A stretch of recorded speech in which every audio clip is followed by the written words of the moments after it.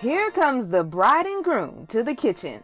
Yeah, I know, not a typical place to find newlyweds on their wedding day. Why not spread the love? Spread the love, the hairnets, and the food. Still dressed in their wedding gown and tux, Melanie and Tyler Tapajna are spending their first few hours as husband and wife serving meals to women and children at the City Mission's Laura's Home Women's Crisis Center on Cleveland's west side. Seeing everybody happy is making us happy. But it's not just any food.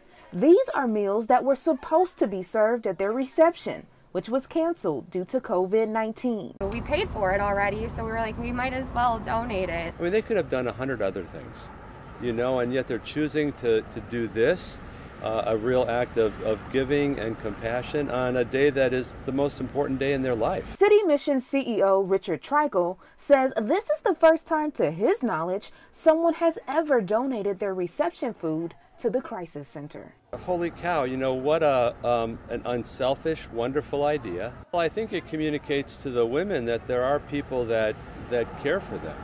Not just the women, but their kids too. It's the children. That is our future, and they deserve to enjoy everything that we could possibly give them. The Tapajnas, who say they support a charity every year, have had to change their wedding plans multiple times during this global pandemic, but they say they're happy with the way things turned out.